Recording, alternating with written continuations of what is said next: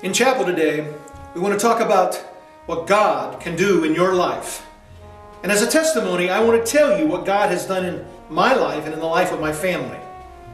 In Mark chapter 16, Jesus told his disciples that they were to go into all the world and preach the gospel to every creature.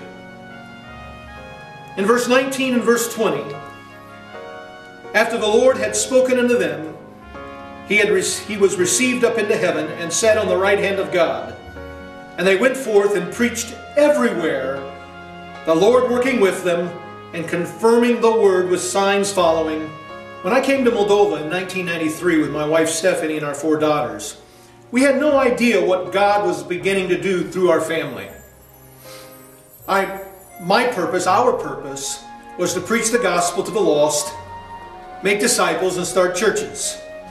And by the way, that's still our purpose as missionaries. From the beginning, God blessed our work. We preached the gospel in a hard place. Many of you know the city of Tiraspol, where the revolution was. That's where we began our ministry. It was a city of over 200,000 people, and not a single missionary would work there. They were afraid of the communism. They were afraid of the mafia. They were afraid of the problems. In that first year, we had many people saved. In our first baptism, many people were baptized. And we started a wonderful church. That ministry was spread to the local villages, and other churches were started. After we had established the Church of Tiraspol, we began to run youth camps as a tool to reach young people with the gospel and to make disciples. God led us in those early days to buy a youth camp in Moldova in order that we might do the same thing for many others. And not only have we been able to buy a youth camp and run a youth camp, the miracle here is not just thousands have been saved, but tens of thousands have come to the Lord because of this camp. Many of you were saved in this camp. Many of you, your lives were changed in this camp. Not only have young people been saved in the camp, but many have been called into Christian service.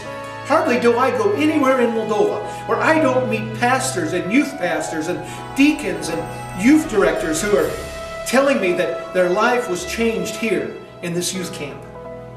God has done a miracle here. He has done a wondrous work here in changing the lives of people. From the first day I walked onto this property, though, I knew we would not just run a youth camp here.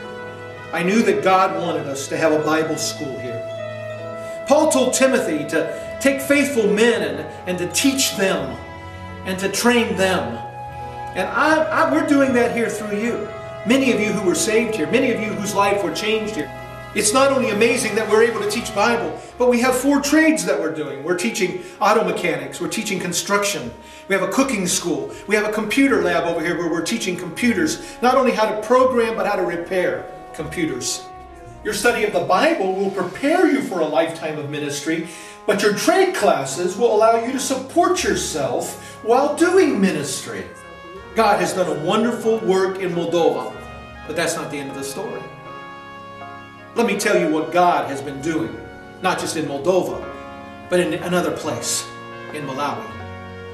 13 years ago, a Romanian missionary friend of mine and myself got a burden to go to Africa to preach the gospel and to open a mission station for Eastern Europeans to do missionary work. Through the course of that missionary work there in Malawi, Africa, we have seen God do great and mighty things, not only through Eastern Europeans, but especially through Africans, through Malawians. We've seen African men with no more than a 3rd grade education take the gospel and advance it from village to village, winning the lost and starting new churches. We have spread from 3 churches 5 years ago to 91 churches as of April 2012. These men in Malawi are on fire for God and are looking for new opportunities every day to tell others about Jesus Christ.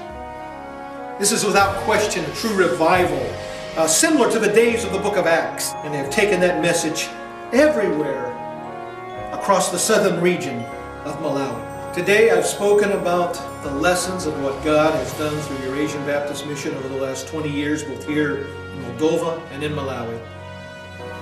Many times through the course of my ministry, I've heard that it was impossible to do what we've done. I believe you'll hear the same thing. How can we do it? But the Bible tells us over in Acts chapter 1:8 that we shall receive power after that the Holy Ghost has come upon us. And it says, ye shall be witnesses unto me both in Jerusalem and in all Judea and Samaria and unto the uttermost parts of the earth. For the gospel is the power of God unto salvation to all those who believe. So young people, I urge you today, in this chapel hour, go. Go without shame in the power of the Spirit of the living God and preach the gospel of our Lord Jesus Christ. Go. Well, you've just watched a couple of clips from our April chapel service, and in those clips I described to the students how God blessed our ministry here in Moldova. What you're seeing in the camp and the school has not been supported by monthly support, but by special gifts, which really for a single missionary makes it a miracle from God that we could be able to do all of this. And we've not just seen a few thousand young people saved here, but we've seen over 20,000 saved here and thousands upon thousands of lives changed. The ministry of the school, the ministry of the camp, and even the African Orphan Project is a ministry that needs your support because it's supported by individual churches and individual gifts apart from our monthly support. But most important to us is your prayers. Pray for our ministry, pray for God's power in our ministry, and for the supply of the Lord. Check out our website, see what we're doing, and God bless you in everything that you do.